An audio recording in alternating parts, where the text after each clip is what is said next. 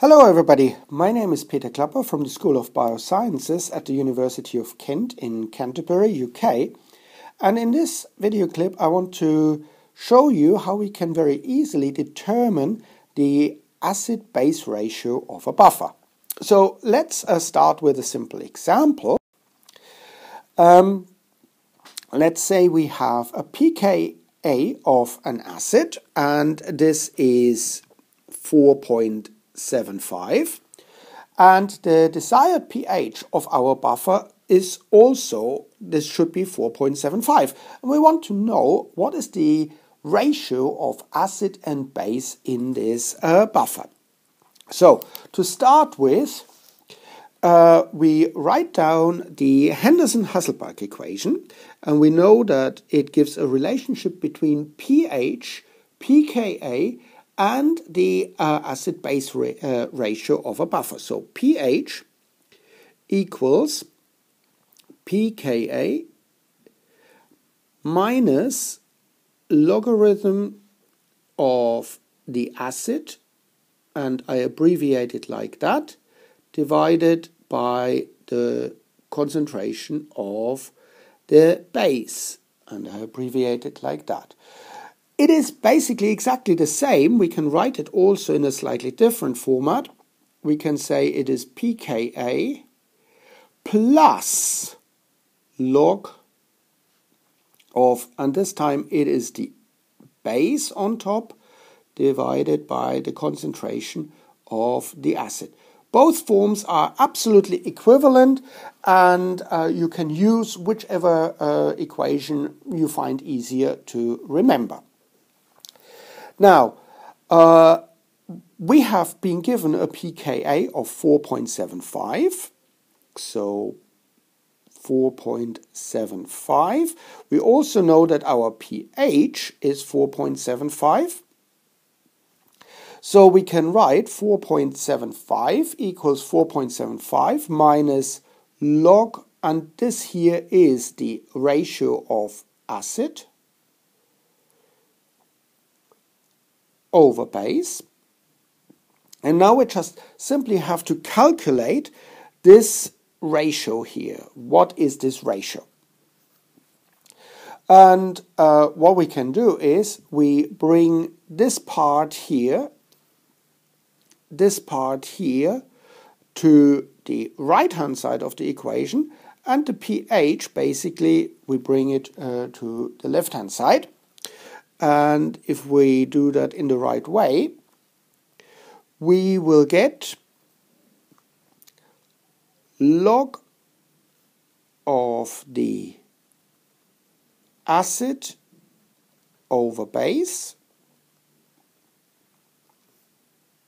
equals, I write it down in general, pKa minus pH. And I'll probably write this on the next page again so that we can see it properly. So we said log acid over base equals pKa minus pH. We knew that this was 4.75 minus 4.75, so we just put in numbers, and that gives us 0. So log acid over base gives 0. So how do we find out what actually this ratio is? Well, in order to get rid of this log thingy here, we just simply take both sides 10 to the power of. So we have 10 to the power of log of acid over base equals 10 to the power of 0. We know that 10 to the power of 0 equals 1, and we know that 10 to the power and log are the inverse mathematical operations, so we can just simply cancel that out, and we have concentration of acid over the concentration of the base equals 1. So this means that, or we can also write this as 1 over 1, and this basically means that we need 1 part acid and 1 part base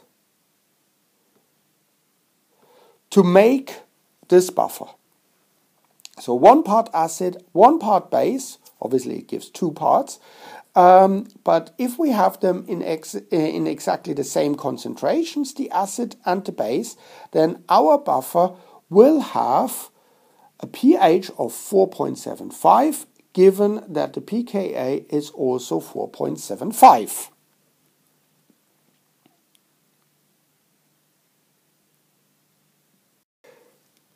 Now, this calculation was pretty straightforward. Now, what if our pKa and the pH are different? So here, for example, we again have the acid with a pKa of 4.75, but this time the desired buffer should have a pH of 3.75. And we want to know what is the acid-base ratio of this particular buffer. So again, we write down our Henderson-Hasselbalch equation. pH equals pKa minus log acid, and I abbreviate the acid again like that, over base. We can rearrange this equation, and we can say log acid concentration over base concentration equals pKa minus pH. And now we've got the numbers for that. So we have 4.75 minus 3.75. And that, of course, gives us 1. So we have log of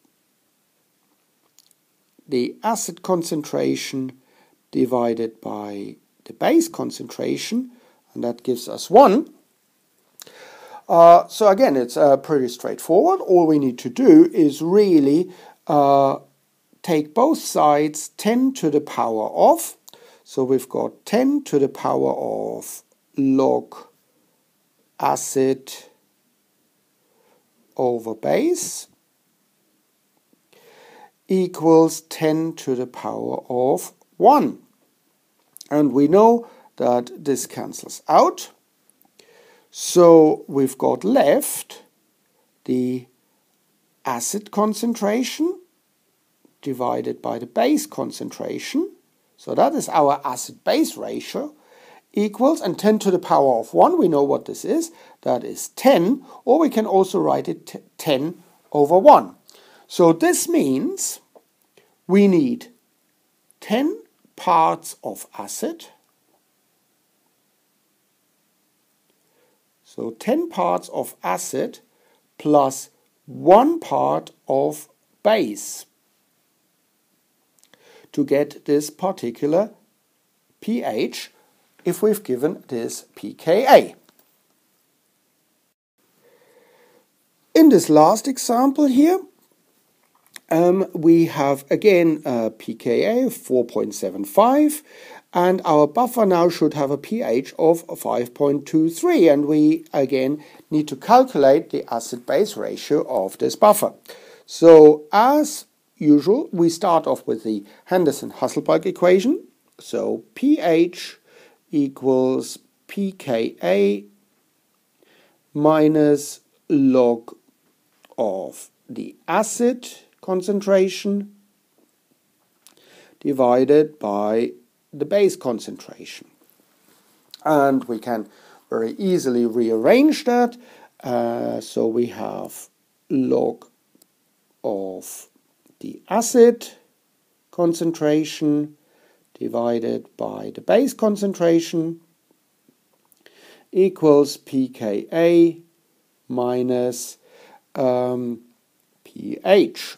Now we've got our numbers. pKa, we know this is 4.75 and the pH is 5.23.